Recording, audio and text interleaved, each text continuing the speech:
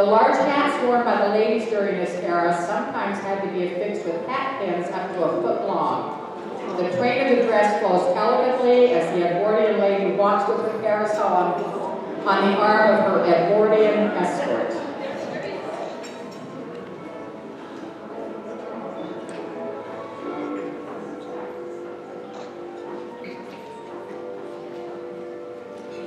Bree brings a contrast to the high style of the wealthy in the Edwardian era, with her typical daywear made of either white linen or cotton. Not only was this style affordable, but it was very comfortable. This Edwardian wear was beautifully embellished with many lace inserts, cutouts, tucks, and elaborate embroidery. This particular skirt belongs here to the Courthouse collection and is a spectacular example of this Edwardian style. Bree's wearing a straw hat, which is a type of a hat often worn by the ladies of this time. Trish is braving the January cold in this Neptune's daughter bathing suit typical of the era. It is made of wool. So that's a little consolation for the chilly weather, I suppose. This suit is actually one piece with the bloomers attached. She is wearing a moppet on her head and has a parasol to protect against the sun. This item is also in the Historic Courthouse collection.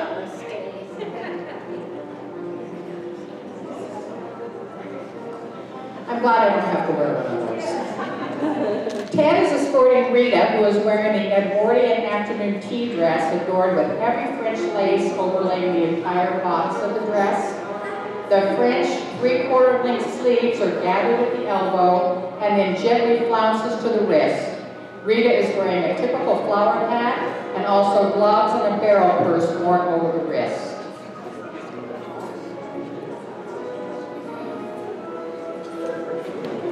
Britton and her daughter Sylvie are dressed for an evening out.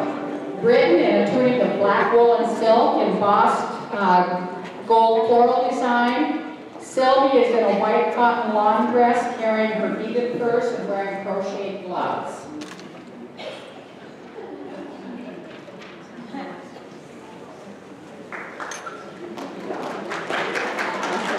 Lucy is in her Edwardian afternoon sporting attire, ready for a game of croquet. The ankle-length front-pleated skirt offers ample room to move easily and yet is stylish and elegant. The black jacket is trimmed in matching material as a skirt. Lucy is wearing a pancake straw hat and, of course, gloves, as every lady of this era wore gloves. Ginny is wearing a dress that came over from Sweden in the 1880s. The dress was her great-grandmother's, and this was Ginny's wedding gown. Lily is wearing a chiffon party dress and a spring bonnet.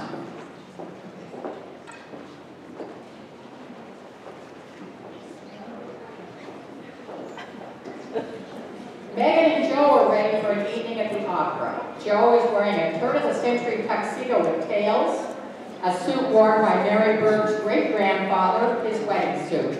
Megan is wearing a pink lace dress with great sleeves and has her opera glasses ready for the performance. Mary is wearing a cotton Victorian nightgown and is all ready for a good night's sleep. At the beginning of the Great War, the war to end all wars, the Edwardian era declined rapidly. The war economy necessitated a much more austere or less formal style. The role of women was changing, not only because of the war and the work women had to take on while the men were off fighting, but women were demanding the vote with the suffragette movement in full bloom. Simon is wearing the uniform of the First World War, again one of Mary Berg's grandfather's items of clothing. This was his army uniform issued in 1917. Molly, Megan is in a typical afternoon dress, far less elaborate than earlier Edwardian styles, yet beautifully made of cotton organdy with inlaid lace in the front and back of the bodice. The skirt has a defined waist and tucks around the bottom of the dress. Her flowered straw hat is the finishing touch to her afternoon attire. With the end of World War I in 1918 and the 19th Amendment passing the very next year, the feeling of freedom mixed with the disillusionment of the war years combined to create a new kind of culture, a live for today, devil-may-care society called the Roaring Twenties and the Jazz Age. Prohibition played a huge part of the carefree lifestyle in this era, and the most recognizable 20s style is the flapper girl with the feminine silhouette slimmer and adorned with drop lace dresses and looser fitting clothing.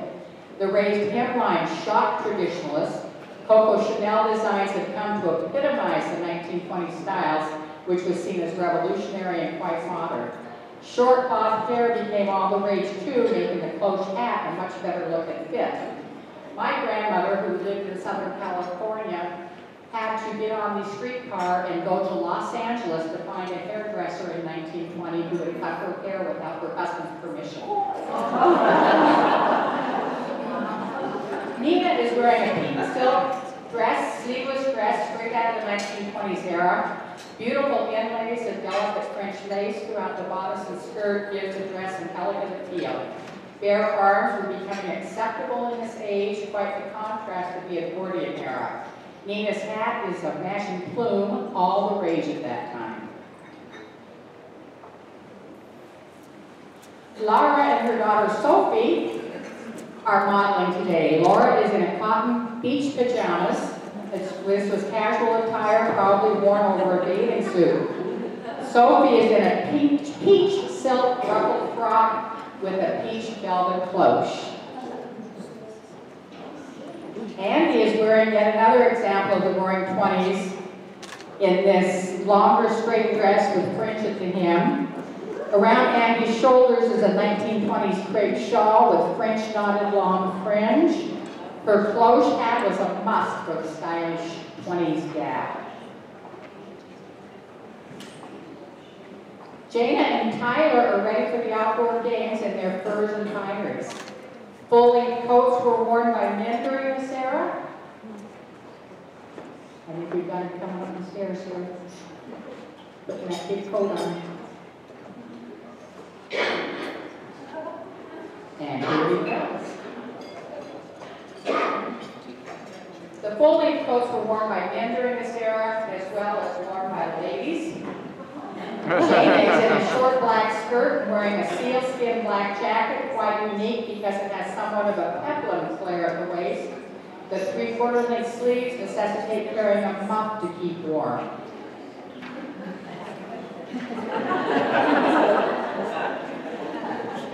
Claire is wearing another of the typical styles of the 20s, a chiffon shorter dress with beading at the V-neck. Claire is carrying a rare and beautifully beaded purse of that era, and she tops off the outfit with a flowered cloche hat and purple gloves. And that's a spectacular purse. Julie, in this crepe dress,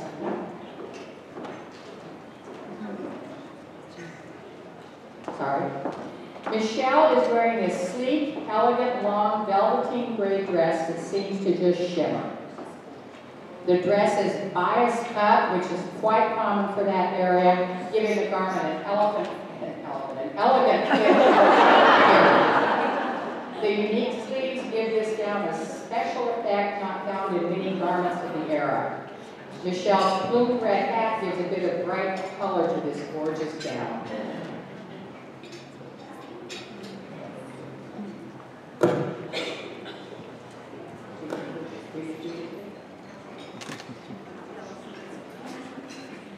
Fashion of the 1930s was directly influenced by the Great War, or by the Great Wall Street crash of the late 1929 and the subsequent Depression years. The autumn 1920 Sears catalog admonished, thrift is the spirit of the day. A softer, more feminine style replaced the flapper look of the previous decade. Hemlines dropped dramatically and remained there until the end of the 30s. Dress waist returned to the natural waistline. Hats began to be worn at an angle, and the close was replaced by the beret.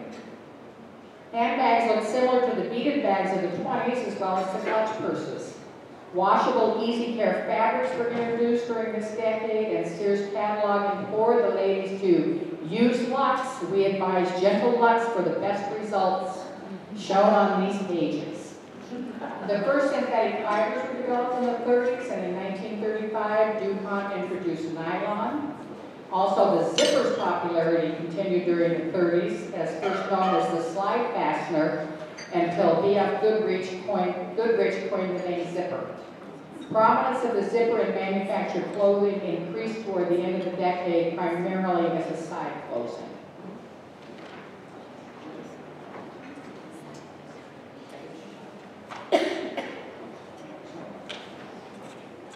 Anna's wool, gold thread and mesh knit suit shows many of the characteristics of the 1930s, with a longer skirt and a belt at the waistline.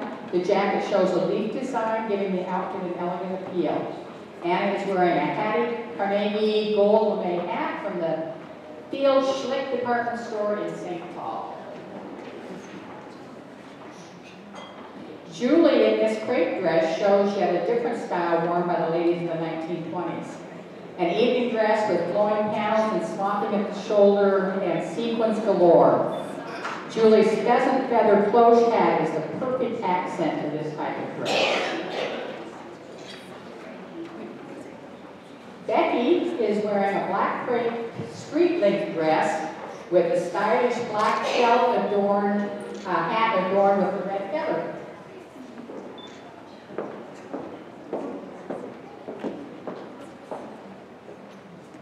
Marie is wearing a more formal ankle-length lace dress with a high neck and a bit of see-through netting in the bodice. A beaded sequin hat and purse are the perfect accessories for Marie's evening attire, which is, of course, completed with a mink stole to keep her lady stylish warm.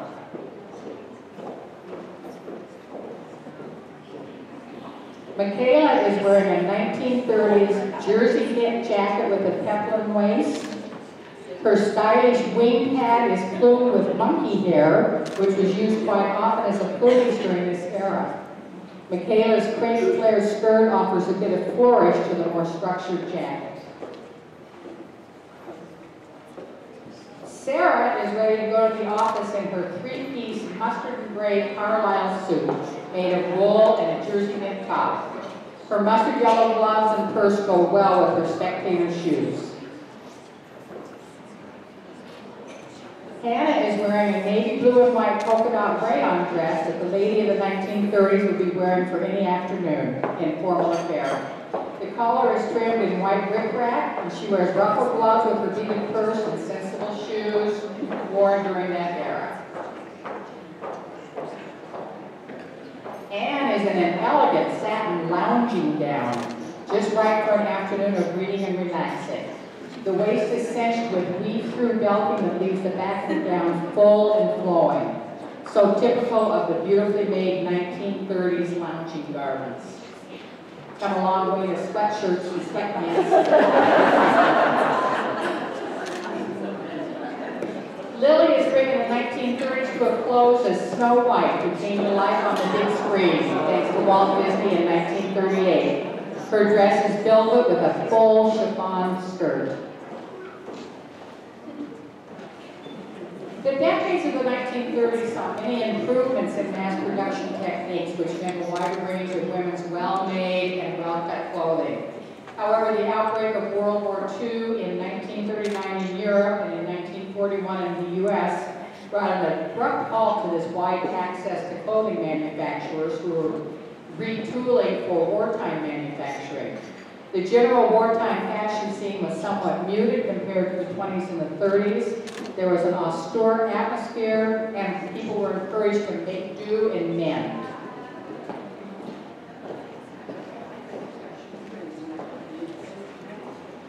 Grace is wearing a Jane Earl designed to be lived in wool knit suit. It's very practical, versatile, and comfortable. The top has a basket weave design in the bodice, and the skirt has a cable knit design. This very stylish Chandra hat is made of silk and red feather. Note the glasses design on the top of the suit.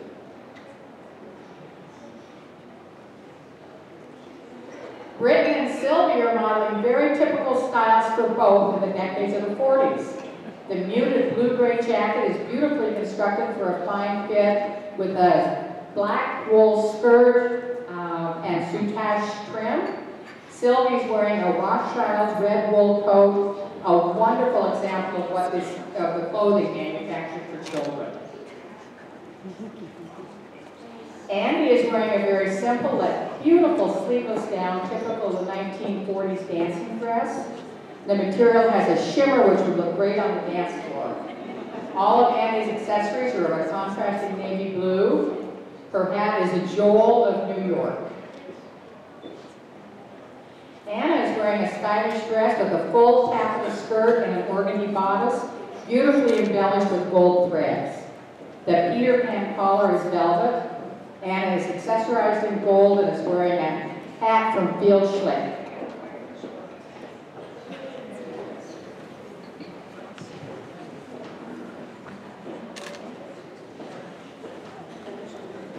Oh, this is not Tyler.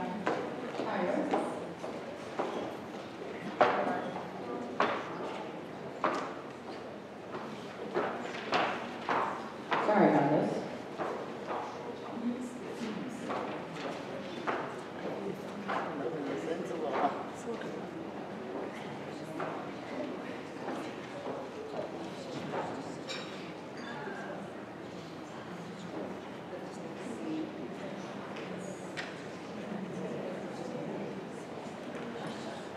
I don't have a description for this one. I'm going to let it go through and look.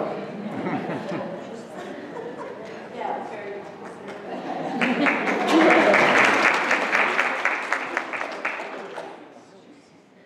Anna is wearing a stylish dress with a full taffeta skirt and organdy bodice, beautifully embellished with gold threads.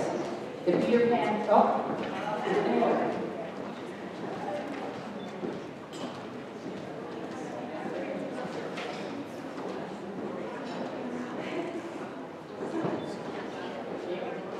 Ava is wearing a Paul Martin classic afternoon tea dress of netted lace over taffeta.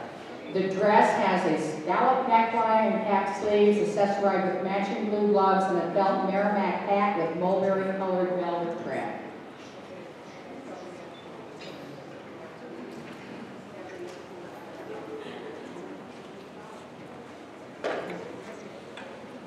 Tyler is in a World War II Army Air Corps uniform. The Ike jacket and slacks are of heavy wool.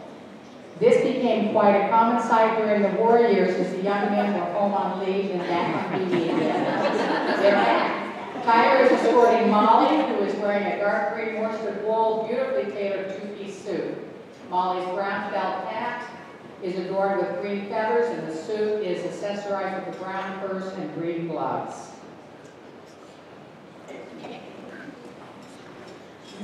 Skylar is in a long, beautifully designed dotted Swiss summer dress with a double waist. The dress has a scalloped, scoop neck and cap sleeves. Her flowered straw hat was typical for this summer dress, worn with long white gloves and a small matching purse. Michaela is ready for an evening on the town and has ruffled peach of a dress, so typical of the 1940s era.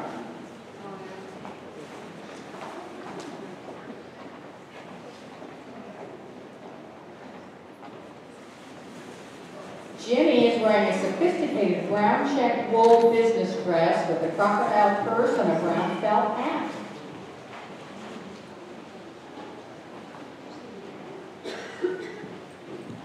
Olivia is in a four-piece Maurice L. Rothschild's wool suit, including skirt, vest, jacket, and reversible swing coat. It doesn't get more stylish than this ensemble, practical yet wearable for many occasions.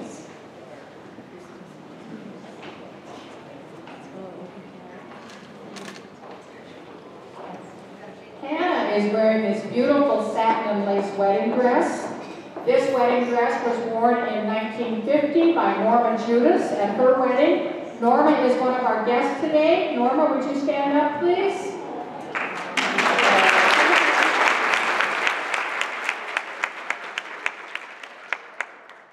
Norma donated this lovely dress to the courthouse. We've already had it on display in a clothing exhibit. Now we're happy to be able to have it out here today, being modeled by Hannah.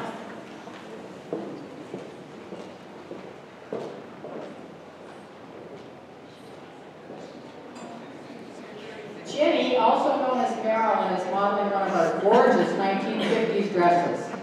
The full skirt was flattering, making the waist seem very small and feminine.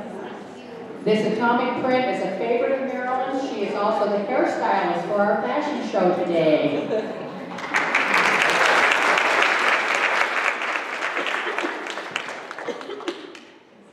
Stacy is wearing a fabulous satin scoop neck rose-colored evening dress with a beautiful flower adorning the back and open-toe shoes. I think this is one of my favorites.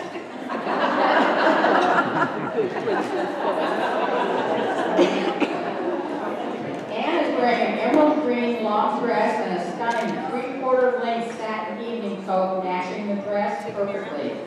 The green velvet hat is a stunning ensemble for this stylish evening attire.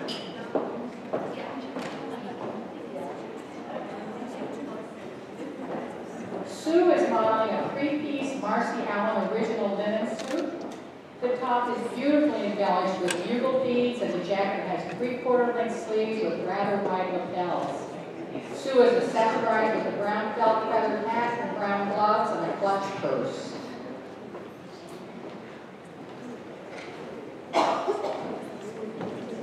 Lucy is wearing a 2-piece ensemble of a dress and short jacket adorned with beads and rhinestones. The skirt of the dress has flared pockets on the hips, so typical of many of the garments of the 50s. Lucy is wearing a brimmed blue velvet hat that was worn by Mary Berg's mother in the 1950s.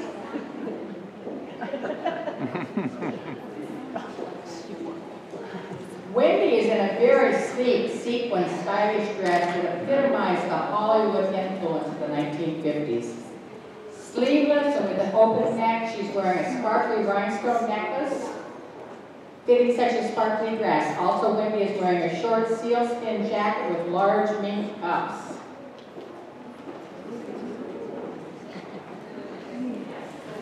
Maddie is wearing a chocolate brown lace over taffeta dress from Ruth's Toggery, an upscale dress shop once located in St. Louis Park. The dress has a lovely scallop neckline, also with 3/4 length sleeves. The dress is beautifully accessorized in contrasting peach-colored accessories. Maddie is also wearing a mink stole, often the final touch to such a dress of the 1950s.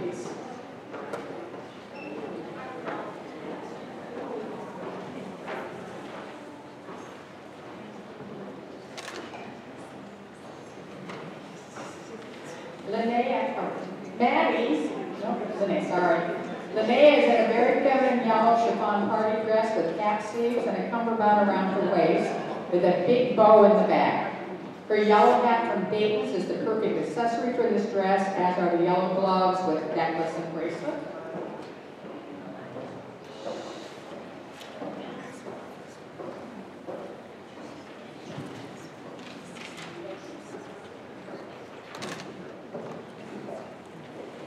Becky is wearing a linen afternoon bright dress with lace cutouts adorned in rhinestones.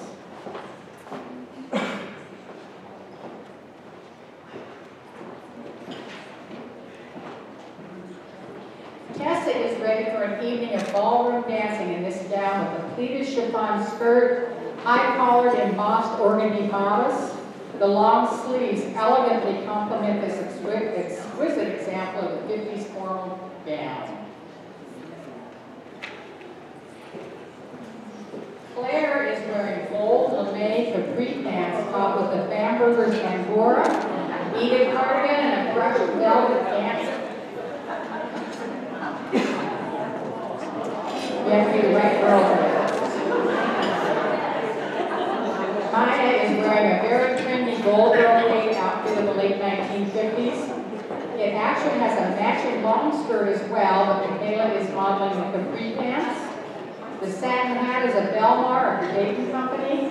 She's carrying a gold mesh beggar's bag, quite popular in the 30s, and they're still carried today. Emma is wearing a Jonathan Logan dress so popular in the 1950s. It's an elegant party dress with a scoop neck and full taffeta skirt trimmed in velvet surrounding the entire skirt. Emma is wearing a New York Creation brim hat with velvet bows. She's accessorized with ruffled black gloves and velvet ankle-high shoes and a little black purse.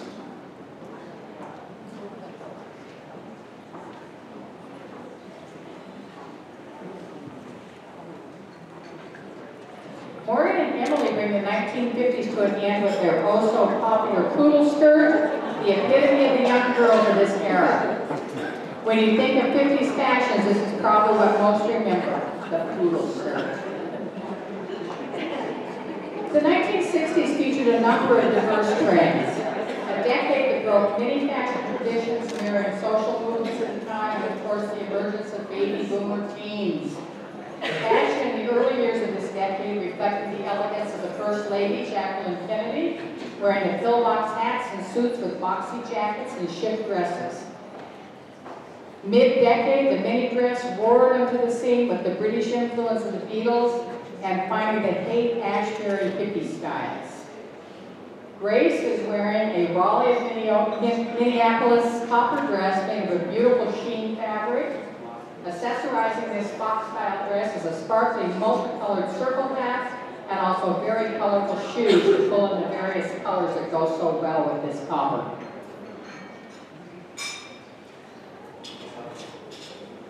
Jan is wearing a black velvet party dress with large chiffon shirt collar. She's also wearing a small velvet hat stylishly to the side of her head. Atop her party dress is a long satin coat, just the right touch for an evening out on the gown. Debbie just came in from the ski slopes and is attired in a short houndstooth jacket with a large cloth fur cuffs on the 3/4 length sleeves. The neck has a pull-through closure to keep out the snow and keep it open while in the ski chalet. Her fur hat and boot shoes are the perfect for the weekend on the slopes. Andrea is wearing a stunning Gunning Sachs long lace dress with stand-up collar and netted ruffled bodice. The long sleeves are sheer with ruffles at the wrists. The dress had ties in the back of the waist. Andrea is wearing matching tie shoe boots.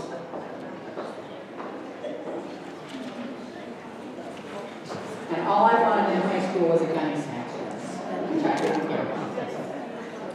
McKenna is wearing a silver Evelyn Pearson launching apparel pant dress. The dress has an empire waist adorned with silver and gold brocade.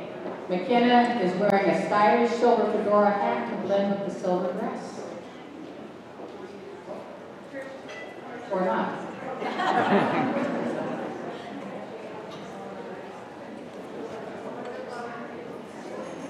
Nicole is wearing a lovely party dress by Judy Gibbs with a pleated chiffon skirt and brown bodice. Her waist is bejeweled along with a sparkly bolero jacket.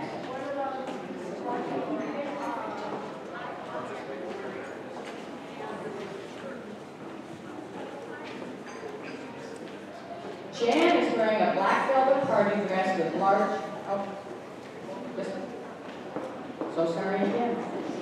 Stacy is wearing a beautiful circle skirt in dusty blue with a flower design, also with a boat neck black top.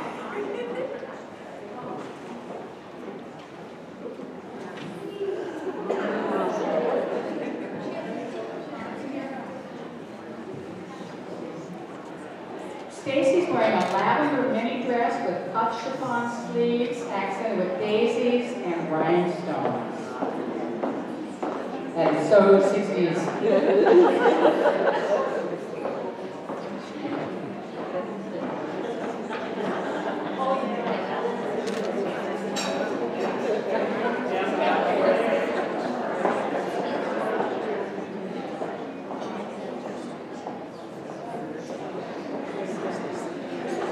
Trish is wearing a very hippie-style black pantsuit with a brightly colored wraparound skirt and matching headband.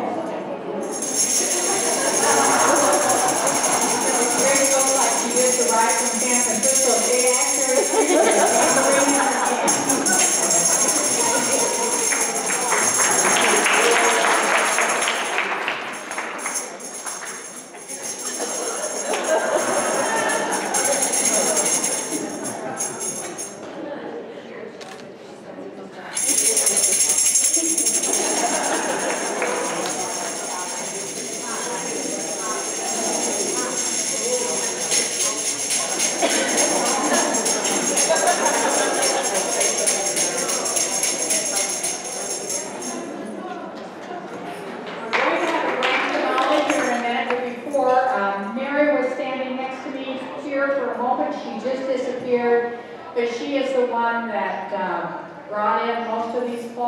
has been here for weeks, along with her friend Trish, as they sorted clothes, put together the ensembles, got them onto the right racks and the right rooms for the right people.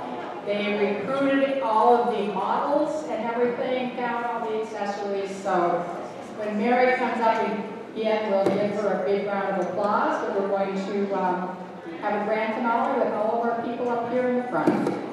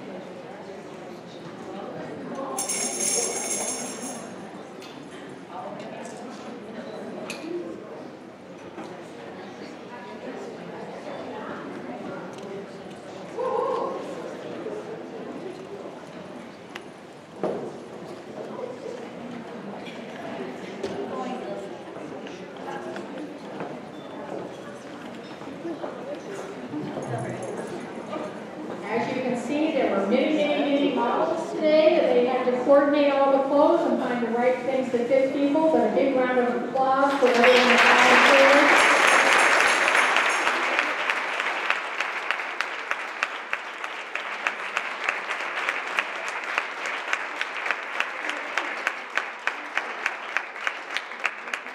And I'm very proud to present Mary Berg. She is the one who organized all of this. She owns many of these items of clothing. If you're a vintage clothing person, this is the woman who shops and visits. She has a shop in, here in town and in Anoka. Very, very knowledgeable. She also does appraisals, antique appraisals and things. She does many, many things, has tons more energy than I have and a lot more patience. But Mary, we're pleased to have a chance to work with you this year, and thank you very, very much.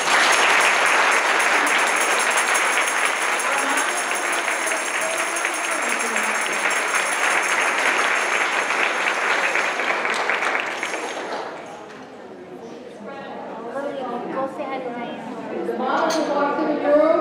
We're very, very pleased that you joined us today. Feel free to finish your tea and your desserts and look around the room if you have a chance for you. Push the carriage and I'll take a picture. This is the right arrow.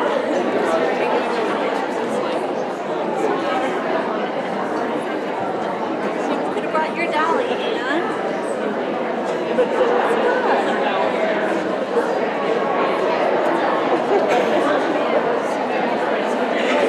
Taking a picture?